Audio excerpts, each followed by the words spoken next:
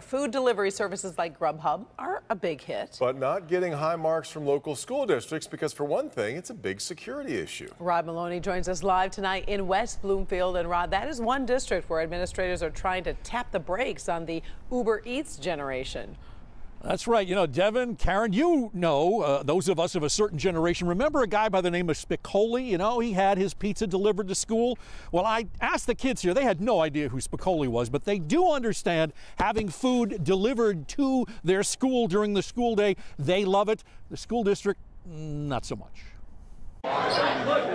West Bloomfield High School freshman Nathan Calabet jumped on a delicious bandwagon at school this year. I just hear people saying, like, I just got some bomb pizza from Uber Eats. I was like, why not? Here's his receipt from Tuesday, January 29th at 10:08 a.m. Yeah, that's 3 hours after the school day started.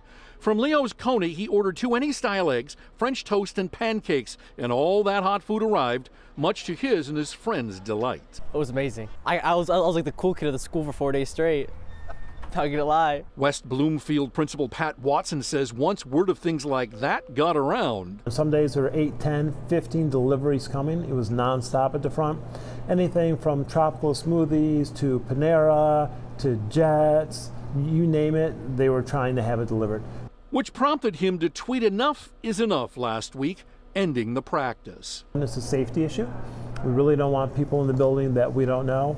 And 2, the deliveries typically are on time, so now kids are trying to get out of class, they want to eat in class, and it's just causing a disruption. New technology enables all of this, of course. Vending machines don't see much cash anymore. The kids don't carry it either. And what's more, the phone apps make deliveries all but instant.